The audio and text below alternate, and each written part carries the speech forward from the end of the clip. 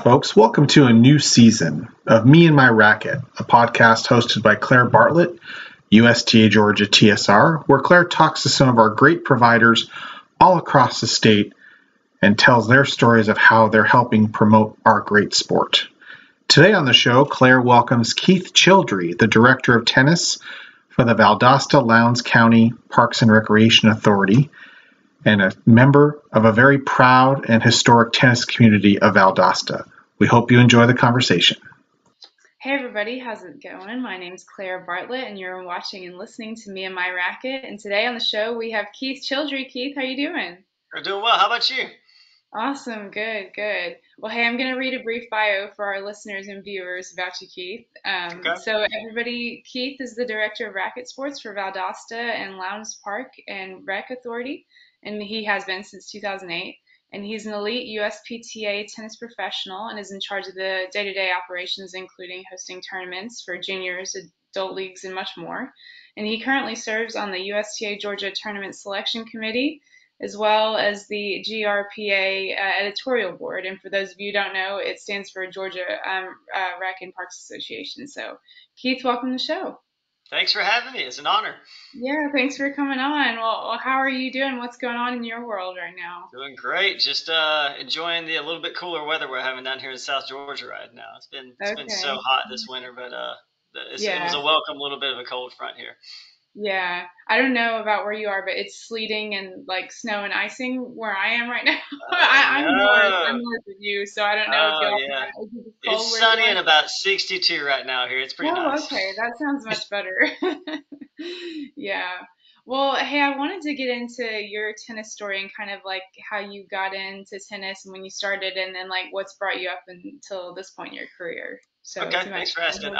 So I grew up playing. My dad played in high school and some at junior college, so he got me playing when I was about I stopped playing all the other sports, started playing just tennis when I was about 11. Mm-hmm. Played through middle school, played through high school, USTA tournaments, all that good stuff. When I was 16, I started working at the country club at the tennis shop up there under John Hanson, just kind of as a part-timer. And while I was going to school at VSU, or once I graduated high school and I went to school at VSU, the job kind of evolved into like an assistant teaching pro. I started teaching some clinics and then started doing some privates. And then I'd been there for about 8 years while I was finishing up school. And then the position at Parks and Rec here came open back in 2008, I believe. And I applied for it and got it. And we've grown from when I first got here, we had 8 courts. It was a very old facility. Yeah. We had a splash project. It got upgraded. We had 12 courts with a new building. We just added 6 more courts on 2 years ago. So went from part-timer at the country club now to running an 18-court facility. Yeah, awesome. Well, congrats. And you've been doing that for a long time, obviously. Thank you. Yeah. Been here for a while. Yeah. But, for those people listening, that are maybe directors themselves or they want to be directors, like what are your main goals and like your missions as you're running the facility? For me, it's to offer tennis to people of all skill levels and ages.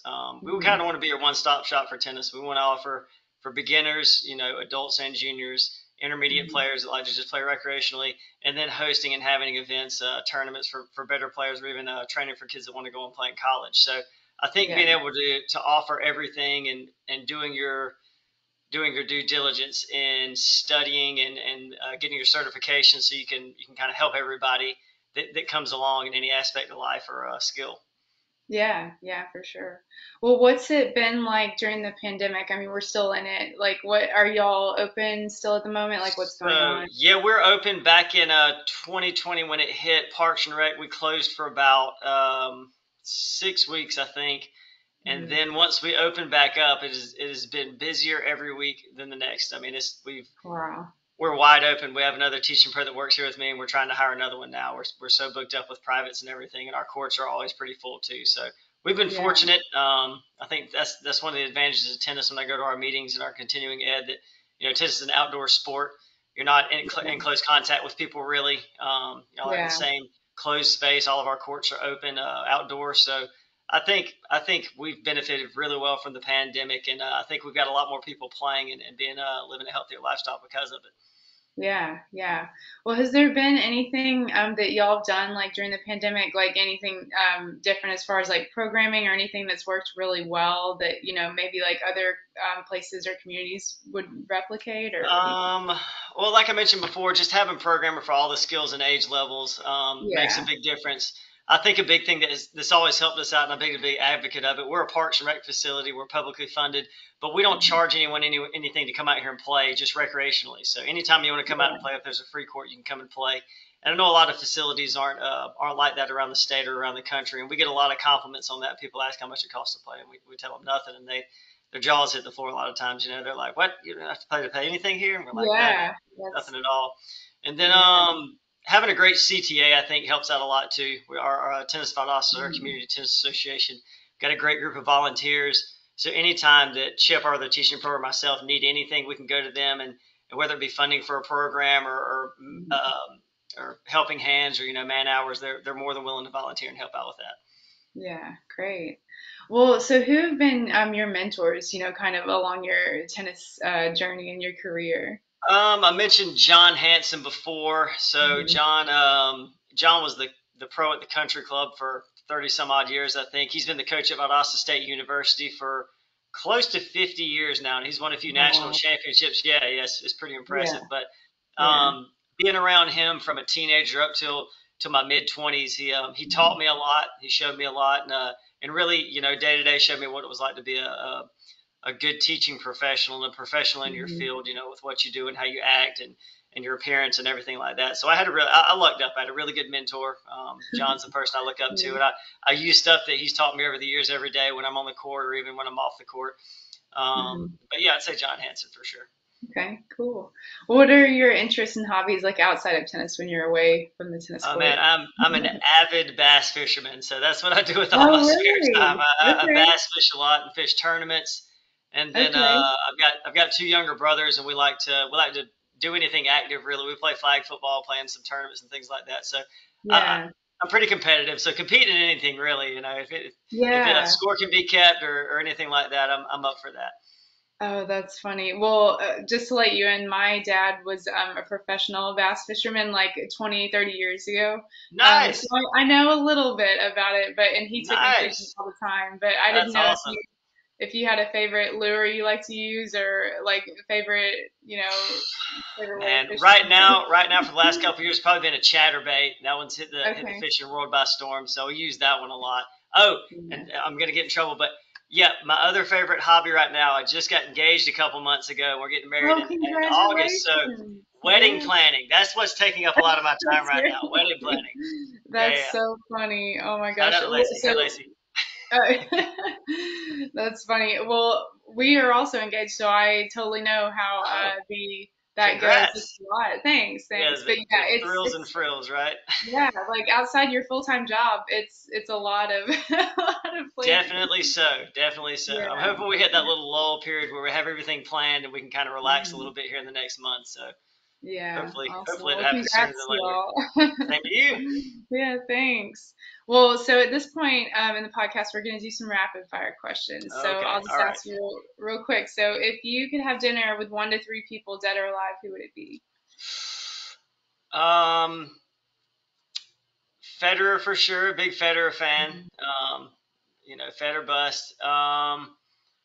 Probably Brad Pitt. Big Brad Pitt fan. And then Yeah, I don't know. That's the only two off the top of my head I can think of. yeah, it's a tough one on the spot. Yeah. Yeah. For sure. Surprising fact about yourself? Oh gosh. I don't know. I've got a degree in history, a bachelor's Okay, in history, so okay, I'm a yeah, big history buff. Like to read up on history. yeah. Are you a Hamilton fan by chance? You're into history? So one of the classes I took, I just went back and graduated a few years ago. One of the classes I took, Mhm. two of the classes I took, one was on Hamilton on the book that the play was written off of. So it Yeah. compared the play to the book. Uh-huh. It was about 50% true what they did in the play compared to the book, which Yep. that's Hollywood. And then Right. my senior class we got to do we had to write from a section on Hamilton. So Okay. the play I'm okay with, but Yeah. the book and the guy himself were amazing. Yeah, for sure. Yeah. Cool. All right. And then last night's dinner? Oh gosh, leftover pizza. Okay. And then are you reading, watching, or listening to anything at the moment? Watching Lost in Space, the new season on Netflix. Really good show. Very intense. And then not really reading anything. I read a lot of fishing articles and tennis articles, but no books or anything like that. And listening, I listen to a lot of podcasts, true crime podcasts, fishing podcasts, and that's how I get my news usually too, through podcasts. So always Okay. got something Yeah. going on. Yeah. Well, lastly, are there any like initiative projects or anything y'all have coming up here in the next few months that you want to share, or anything you want to promote? Yeah, two things. First off, I want to give a shout out to our other teaching pro, Chip Shade here. He does a great job. Helps me keep everything going out here, and he does a great job on court as well. And secondly, we have adult team tournament here, like a weekend tournament, not necessarily like a league tournament, but Okay. I've coached so many junior team tennis teams over the years that we wanted to kind of duplicate that event for adults. So February 5th and 6th, we're having an open adult team tournament, just like junior team tennis, singles, doubles, mixed, guys and girls singles, guys and girls doubles, and a mixed doubles, game accumulation, short sets. Team that wins the most games wins. Um, it's on Serve Tennis. If anyone wants to show up and play, we'd love to have you guys. You can sign up through there. You can email me if you've got any questions. It's all NTRP, so it's a 3-0 team or a 3-5. We go 3-0 up through 4-5. So we've already got 4 teams in 4-0, 2 in 4-5, and 2 in 3-5 right now, I think. So we have a pretty decent turnout right now. So hopefully some other teams will come and travel and play, and it's going to be a great time. We're going to have food trucks and everything here. So if Yeah. y'all could spread the word, we'd love to have you out. Yeah, for sure. We'll put this up on social media and spread the word. Nice, awesome. For That'd sure. be great. And thanks so much for coming on the show. Appreciate it. Thank you guys for having me. I enjoyed it. Yeah, of course. And thanks to everybody listening and watching. As you know, we're on YouTube, Instagram, Facebook, all the socials, and anywhere you find your podcast too. So check us out there. And y'all have a great day and stay warm, and we'll see you later. Okay, bye.